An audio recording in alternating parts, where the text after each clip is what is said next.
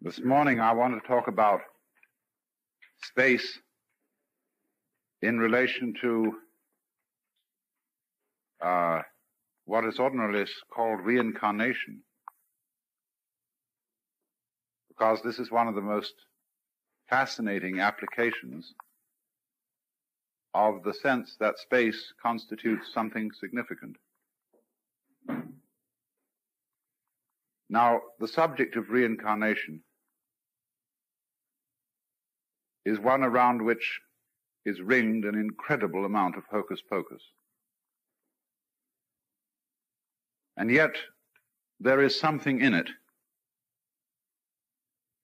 And there seems to be something in it not mainly because there is a lot of alleged evidence for it in the form of stories of children who remember their former lives and so on. I want to approach the subject much in the way that Erwin Schrödinger, the physicist, does, because he has a view of this that does not involve any hocus pocus at all. It is perfectly simple, and all the evidence for it is already before us. So it involves no claim to special inside psychic knowledge, but merely to grasping a principle that is staring us in the face. And this principle is difficult to understand, not because there's any inherent intellectual complexity to it, but simply because it requires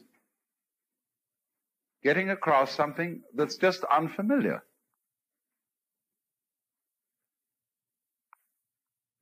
There is obviously some sort of analogy, which I've already drawn your attention to, between space and unconsciousness.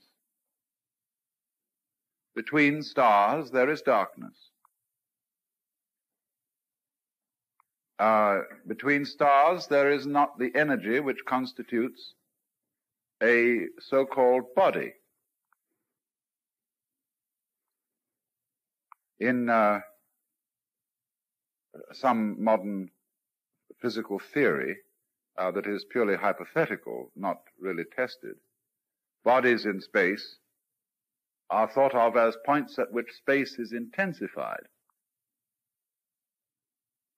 But at any rate, there are these gaps, these intervals, and obviously the unconscious state must appear always to the conscious state as a gap or interval. So when we go to sleep at night, we wake up in the morning almost instantly. In other words, there appears to have happened nothing except something quite vague between going to sleep and waking, unless you had dreams. And so you can conceive, or barely conceive, going to sleep but not waking up. Or the reverse of it, waking up without ever having gone to sleep, which appears to be the nearest we can imagine to death and birth respectively. To go to sleep and never wake up when we die. When we were born, to wake up, but not to remember ever having gone to sleep. And of course this bugs our imagination because it's inconceivable in terms of consciousness. People are afraid, some people are afraid, of the possibility of eternal annihilation. And I suppose one of the most eloquent expressions of that is John Betjeman's poem, Before the Anesthetic, where he would prefer rather even the dismal hells than that this I should cease to be. And other people, perhaps of a more rational bent, say, well, that's no problem, because if you simply cease to be, there's nobody to be disturbed by it. You can't experience not being there forever. And what most people do is they project upon the prospect of annihilation the imagination of being shut up in a dark prison, in, as it were, a super-sensory deprivation chamber, forever.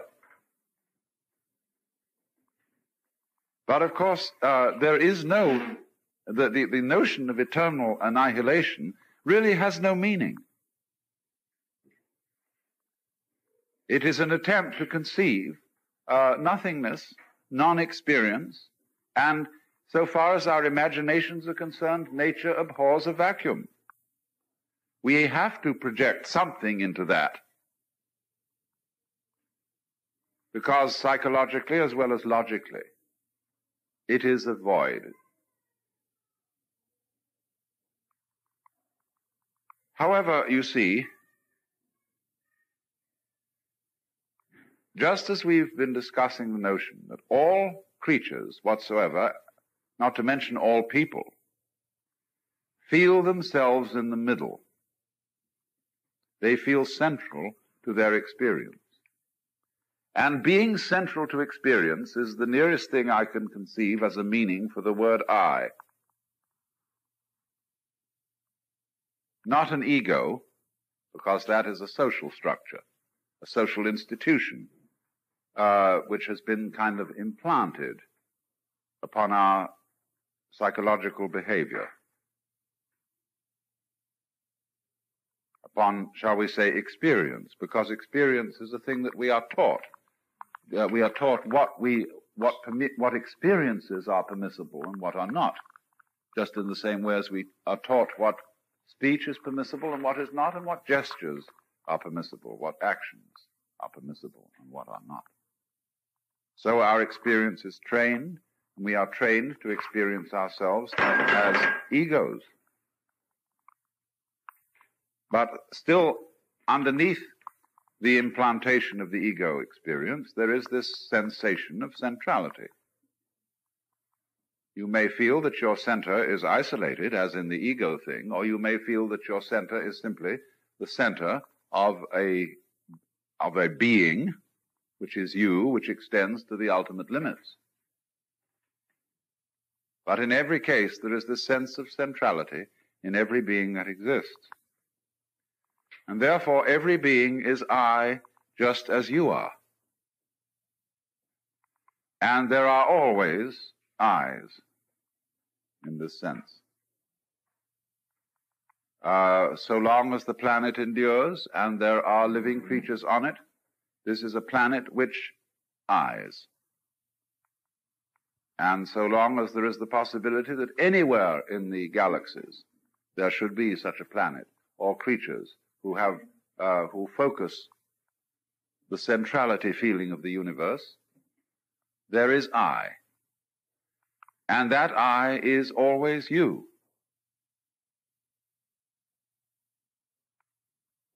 We know that when people die, other people are born after them.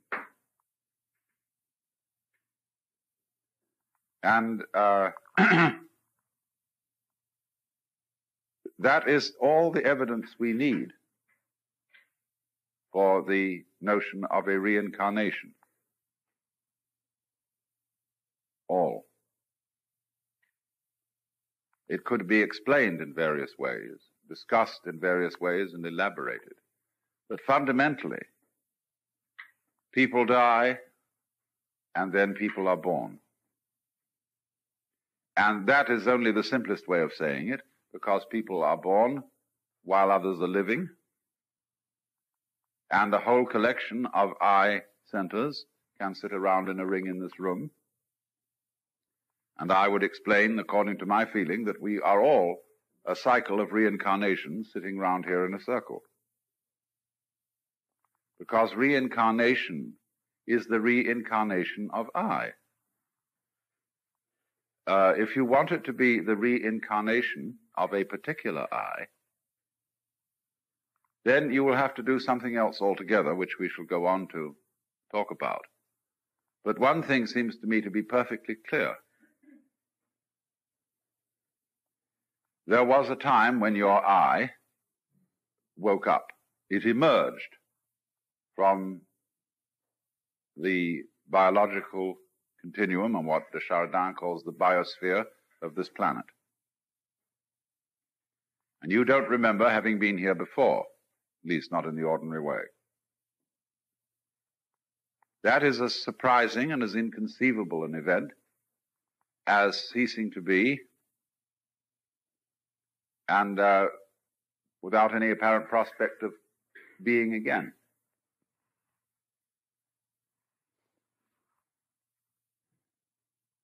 But you see, after this event called life, if you go back to unconsciousness, you go back to where you were before you started.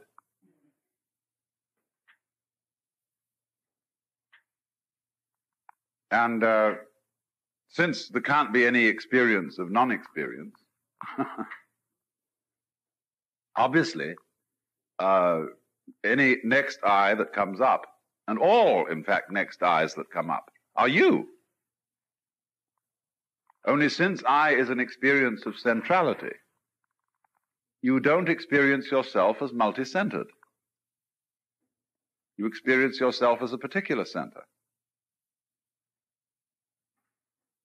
Because the universe, although it is multi-centered, each center is experienced uniquely.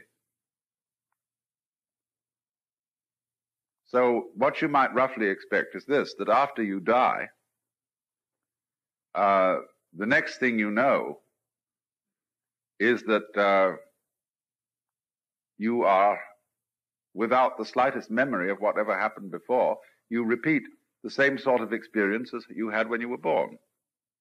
As is somebody else being born. There has to be someone around. I'm merely saying that the experience of being I goes on. Even if there's an interval of several billion years, it makes no difference whatsoever. I mean, supposing the human race was wiped off the planet, and it took that much time for it to reappear, or any living creature, that would make no difference to this phenomenon.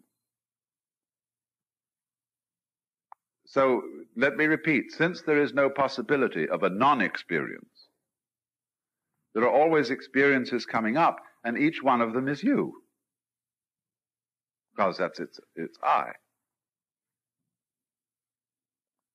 Now, I know there's a difficulty in this,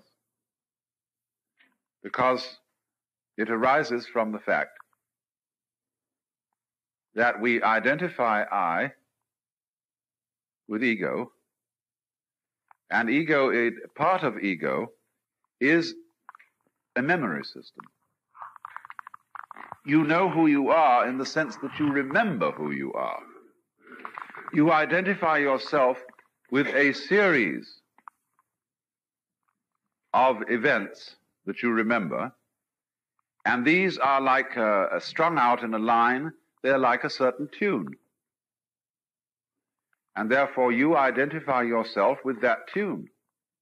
So we repeat ourselves. We have consistent characters, just in the same way as a tune is always constructed to repeat itself in a certain way with variations, so that we recognize the tune and the name of the piece by hearing even one part of it. So here is a tune, you see, that is being played, and it is attached to a center called I. Only the I is much more than this particular tune, this particular series of memories. Even though we are persuaded and kind of hoaxed into identifying the whole I with that series of memories. But you know, supposing somebody plays a Chopin etude, and then he stops. Then later on, somebody else plays it. Is it the same tune? Why, in one sense, yes. In another sense, no. So it is possible, isn't it, that even though your tune was wiped out because the memory system goes with death, the same sort of tune can be played again. And with its characteristic themes, and that will be, in another sense, you. In a more particular sense than the you of centrality.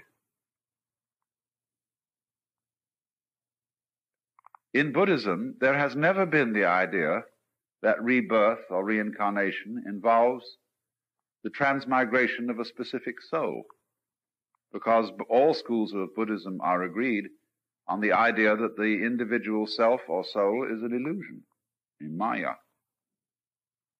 And they liken the process of rebirth to the motion of a wave across the surface of water. Actually, the motion is illusory. The water simply goes up and down, and there is an optical impression of a wave moving out. No wave moves, and yet there is the seeming of movement. So the Buddhist would say, no soul reincarnates, and yet there is the illusion of reincarnation. Buddhists think of reincarnation as an illusion, and yet believe in it. Westerners think of it as something that might be a fact and find it difficult to believe in it.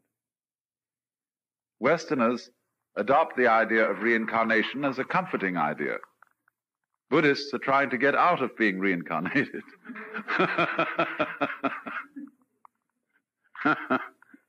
It's very funny. But at any rate, the Buddhist doctrine of reincarnation says that what passes from life to life is karma, is doing, action. That's what karma means. Process. And that's something like wave. Not soul, not entity. That doesn't pass. You can look at it in another way. There is an institution like the University of California. This university keeps going on and on and on, and yet all the buildings change. Certainly all the students change, all the faculty changes, all the administrative officers change as the years go by. And yet it's still the University of California. What is the University of California? Why, it is a process. It is a doing. It is a pattern of behavior. Your body is in the same situation. There is not one scrap of you that was with you 10 years ago. It has all been rebuilt, reorganized, completely repaired and renewed. Then who are you? You are a pattern, you see. You're a process that is identifiable and recognizable. You face in a certain way. You hair in a certain way. You eye in a certain way. And you behave in a certain way. So we recognize you. But it's all inconstant. It's like a whirlpool in water. The water flows through and the whirlpool retains a shape until it doesn't. But then it can always whirlpool again somewhere else. So now, what do we do, if that's clear so far? What do we do to give any credence at all to the notion that there is some connection between some lives of a peculiar character? That we could take a life lived between the years of 1500 and 1580 and look at that, then see another life lived between 1700 and 1792 and say, ye gods, there's no getting away from it, but that the latter is a continuation of the former.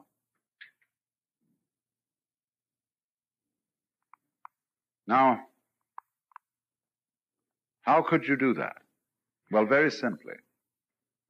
Let us consider that we are looking at an enormous number of biographies scattered over a very great period of years. But to visualize them, we've got to think of them as different colored spots. Now, as you look at this great mosaic, you see, of spots of all sorts of different colors, you will very soon begin to pick out patterns in it, as you do with a Rorschach blot.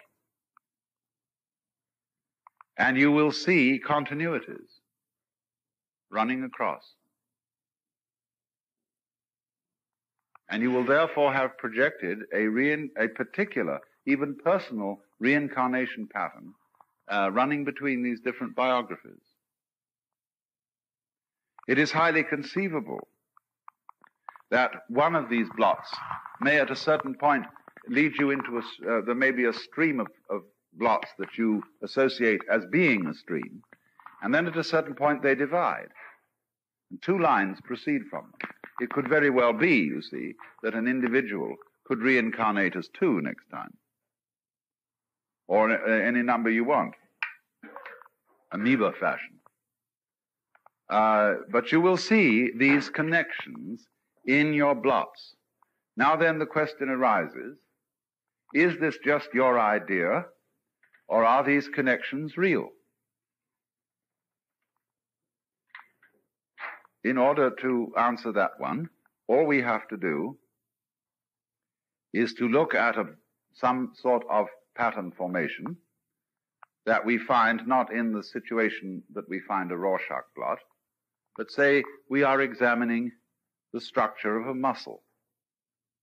We've sliced a muscle and are looking at it carefully with microscopes and things. What do we find? We find that muscle is an enormous conglomeration of cells, but that these cells have patterns in them.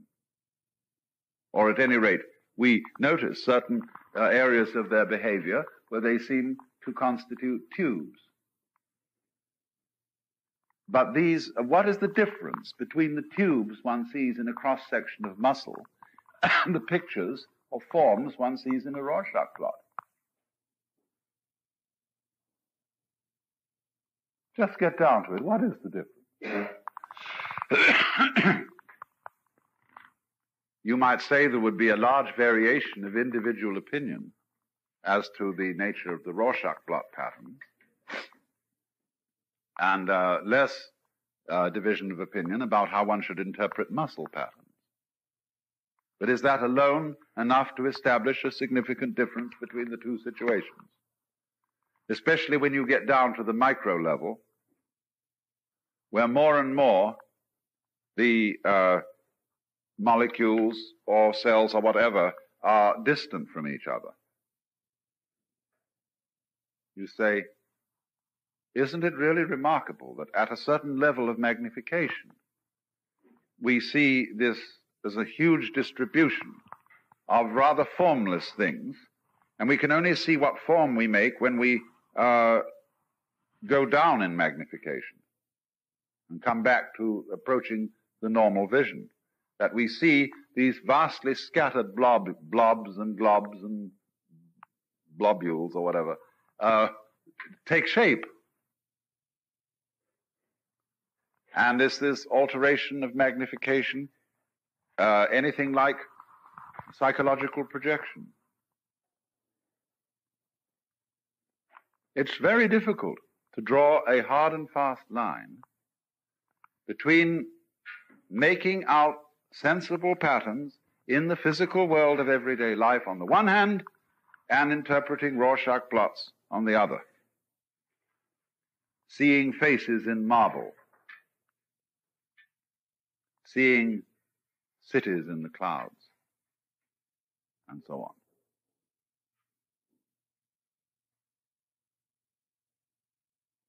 So then, what might appear as lines of continuity between various lives could be said to be there in the sense that there are veins and nerve lines embedded in the cell structure of muscles. But there is always, it's quite clear to us, there is something about the projections we make of faces into marble that has a kind of illusion to it. Quite so. And what Buddhist philosophy wants to draw our attention to is that the same kind of illusion is existing in our attitude to the physical world. We are projecting. But of course, creatures of like structure will make the same projections. Just as we look around here and see that we are more or less all the same basic shape, and therefore probably have the same sort of brains inside our heads, we are projecting a more or less similar structure upon the external world. And our agreement about that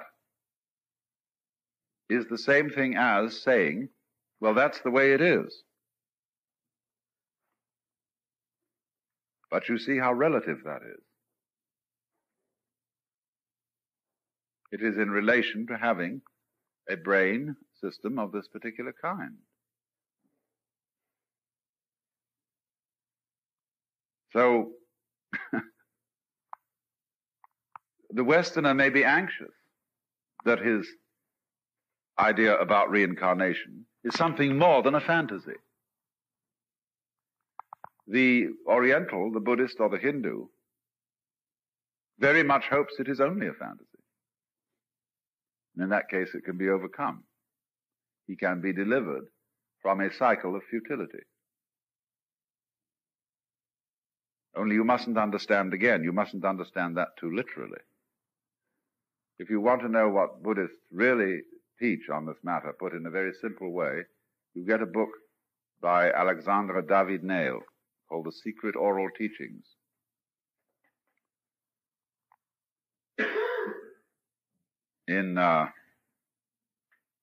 Difficult to get hold of, but somebody in this country is going to publish it soon. It is published in India.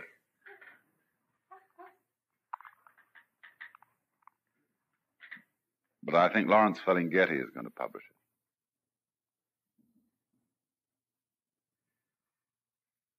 City Lights, San Francisco. That book really goes into this. And I call it the I Told You So book, because I've often been accused of inventing my own unique brand of Buddhism and foisting it off on the public as being the real thing. I just have to point them to this book, so you see. Alexandra David-Néel, that's French, David-Neel. David-Néel. You'd say David Neal.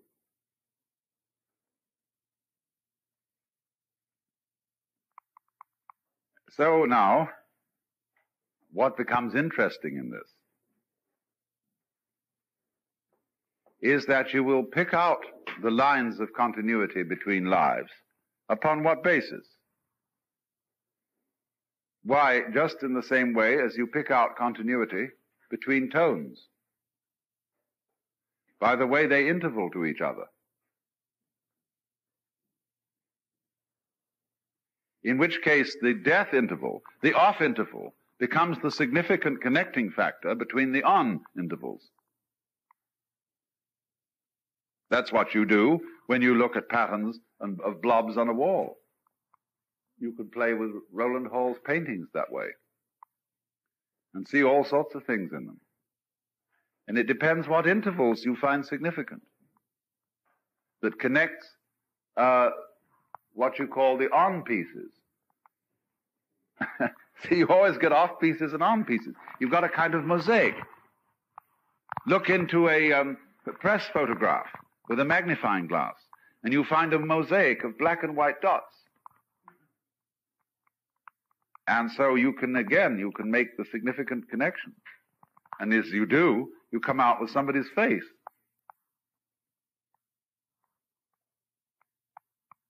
And so in the world, our nerves are very much like the press photograph. When something impinges upon the retinal backdrop of the eye, it's impinges on a whole lot of rods and cones that are either on or off. The state of a neuron, you see, is that it fires or it doesn't fire. So we've got this press photograph thing in us. If you work with LSD, this comes very clear. You get a vision sometimes of the world which is positively pointillist, like the paintings of Seurat. Somehow it seems as if your nerve ends had been activated individually, and you become aware of a grainy quality in everything. This could be dismissed as a pure hallucination, but all hallucinations have some basis in our neural structure, you see. They may not be experiences that are of what we call the objective world, but in any experiment that turns your consciousness on your consciousness, your senses on your senses, you will get curious things happening, just as you might get oscillations in electric circuitry. So,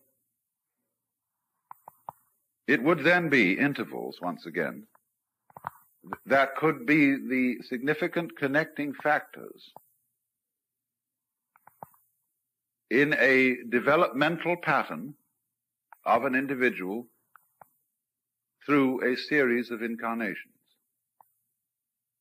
But those intervals are illusions. The connection is illusory.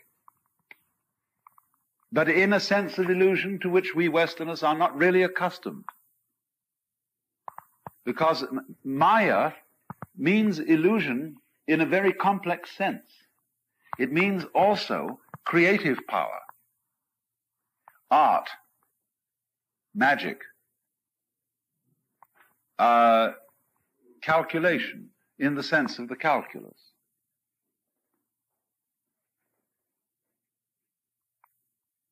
It is difficult for us to understand, you see, the notion that the world is Maya.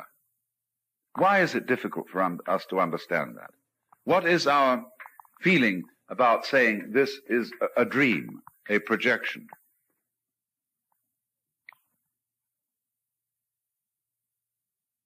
What's the objection to that idea? Well,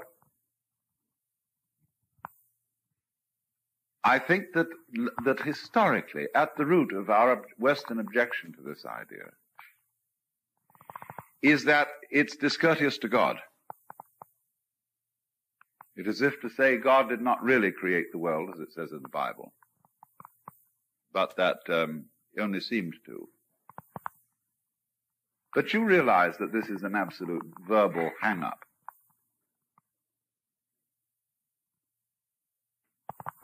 It's really a question of,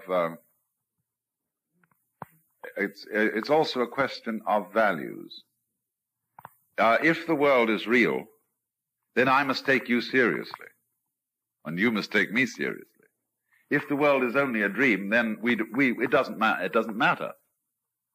You see, if you say it doesn't matter, then you are saying it's purely spiritual. Like it's immaterial, baby. No? And you see how we flip around in our use of words. We say something, oh, that's mere matter. So, it doesn't matter. Everybody gets completely confused in the way they think about these things because they've never really been thought about clearly, these questions of is it real or is it not real. When an Oriental says to something that it's not real, the first thing he means is it's not permanent. And so the quality of change of the smoke-like, and therefore they say the dream-like, because the dream vanishes, you see, and so they say life is like a dream. It keeps, as you get older, you're more and more aware of the speed at which things change.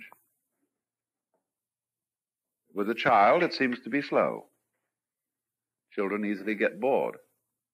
But as you get older, life is just going, especially if you live in California, where you can't keep a steady mailing list for more than 2 months, because every 2 months, a quarter of the addresses change. And, the bulldozers come in and they change the shape of everything and knock down all the old buildings and up go new ones, and then they get knocked down. Well, they're so jerry-built that they fall apart. But there it goes, you see. And so there is this quality. He means dreamlike. The thing is in constant flux.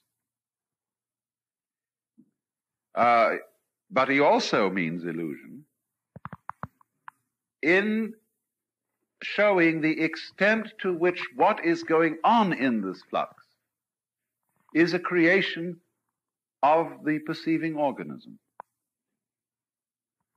So that by illusion, the Oriental also means relative, as in the relationship between the air vibrations and the ear, between the cloud, the sun, and the observer. These things produce rainbow, sound, and so on, but these are relative realities.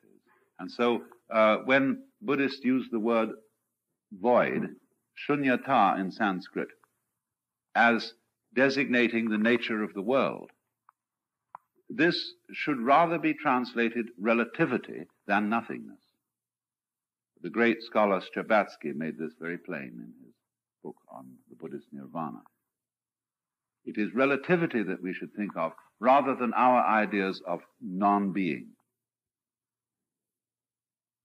So from that point of view, as also from the standpoint of quantum mechanics and modern physics, the illusory nature of the world is very clear.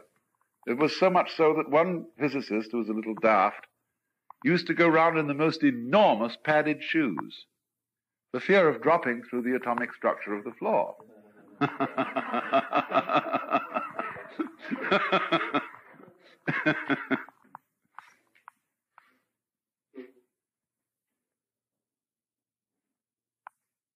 So one gets this extraordinary sense then of living in this incredibly real-seeming world, which, the more you analyze it, consists mostly of space.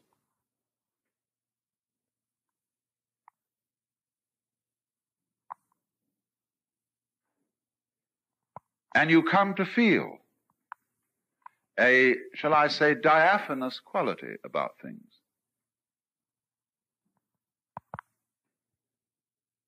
That a mountain is only a faster wave and longer lasting rainbow. And that, as the poet said, the hills are shadows and they flow from form to form and nothing stands.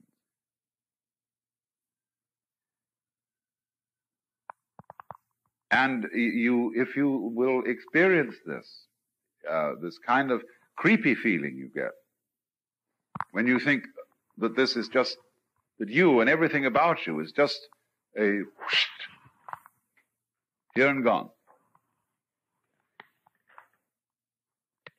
and swallowed up in space. And why do you say swallowed up? You see, people, poets, people who talk, swallowed by the grave, swallowed into space, disappeared into nothing, gone, vanished, into thin, thin air.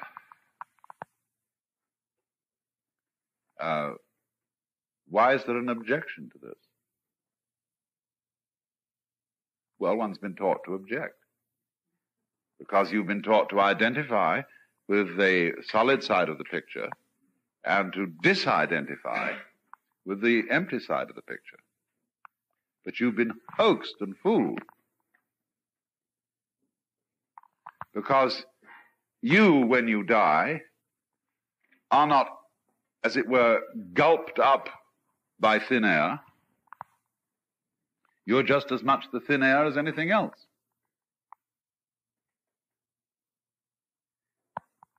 It's all of a piece. It isn't a fight going on. But everything is represented as a fight, a contest between this side and that. But this is really the whole thing about illusion. Where the ordinary person sees a battle, the enlightened person sees a cooperation between two sides. Have you ever tried to play chess with yourself and honestly take each side as you play its move against the other one? Or to get two, those swords they have in bars, they stick into olives in martinis. You get two of these swords and fence with yourself and see if you really can stick it into one of your hands and have the other one defend it. This is the most fascinating game. And this is the game God is playing, sitting there. Two hands, here's good, here's evil. Here's Jesus Christ and here's Lucifer. And he's got real involved in this fight, you see. When he finds out that if he makes the right hand win all the time, there's no point in the game. He has to get into the left hand. But in order for there to be a real fight, he mustn't let the left hand know what the right hand is doing, vice versa. Here explains all the stuff in the Bible.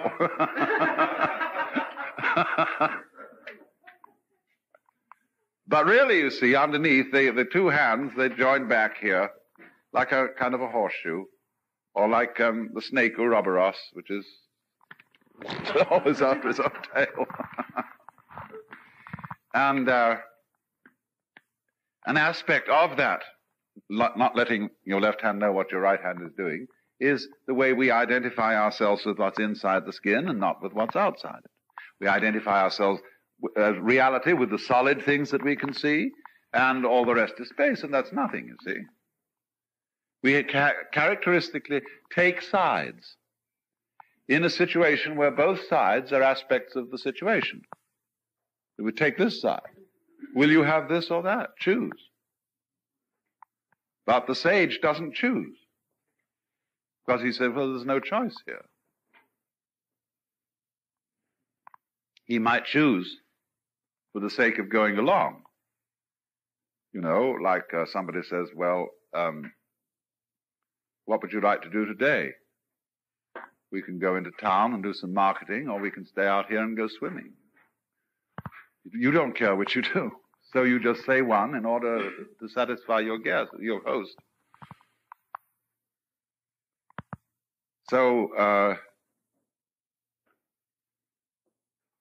then behind the explicit battle, there is the implicit agreement. Tweedledum and Tweedledee agreed to have a battle. We agree to differ if we want to have a sane social order.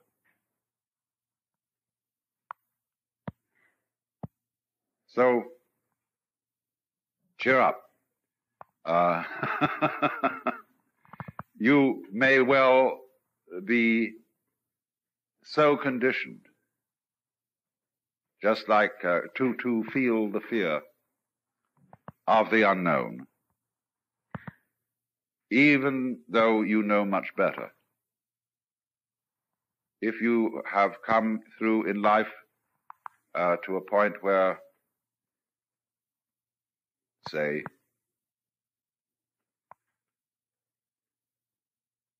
you have bad teeth through aging, or hardening eyeballs, when you get awakened and you get satori or anything, it won't make any difference to your teeth or your eyeballs.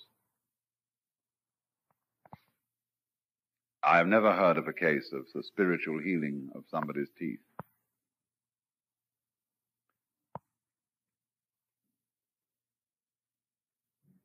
So in rather a similar way, there will be certain emotional habits that you have that will be practically unchangeable.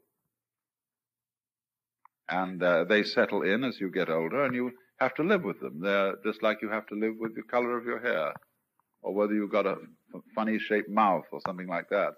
It's all goes along. It's part of the pattern that you're in for the time being and will live out. But a lot of people go around judging other people and say, Well, they think they've had some wonderful experience, but they are still sick in some way, as if that was reprehensible. Or they still lose their tempers a bit. One expects all these things to change emotional habits, poof, like that. One must get rid of that kind of the beaver Protestantism.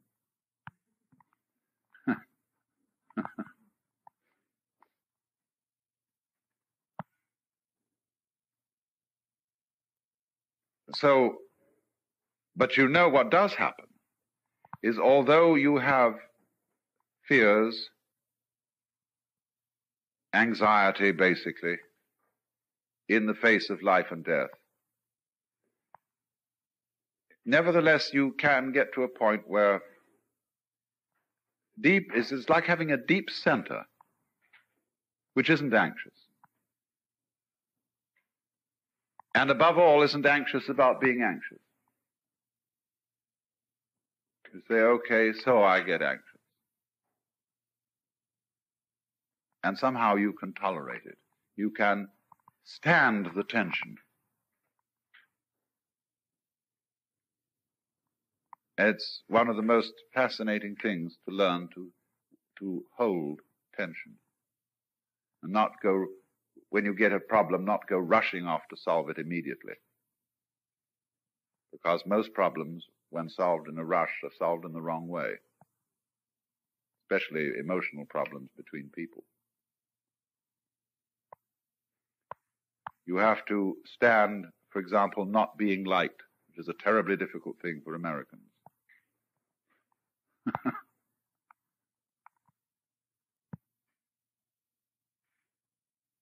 But what I've said here, I think, about space and about rebirth and so on, you will notice one thing about it all. It doesn't, nothing that I've said, or understanding anything that I've said, doesn't require any kind of what I would call special knowledge. It's all out in front of you.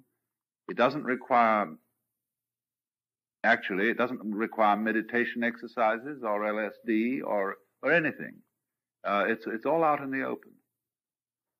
And the only really essential meditation exercise is stopping thinking. And being able to perceive without conceptualizing what you're looking at. And that's the interior silence, without which, well, there is really nothing to think about or talk about.